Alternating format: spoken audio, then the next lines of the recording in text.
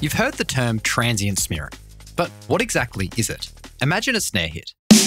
Ideally, when that snare gets hit, all the frequencies of the transient should play at exactly the same time. But when applying digital processing, the phase of those frequencies can shift, causing them to go out of sync and soften or smear the transient.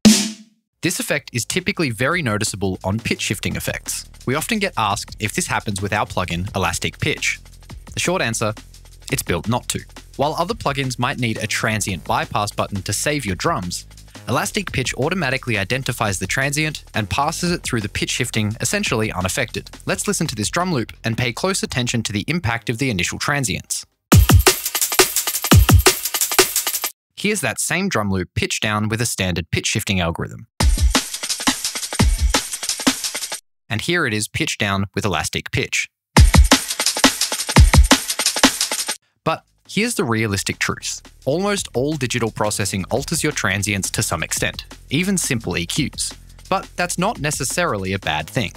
So next time you're worried about transient smearing, just use your ears and focus on the music.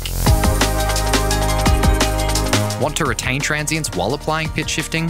Head to zplane.de to download Elastic Pitch and try it out for yourself.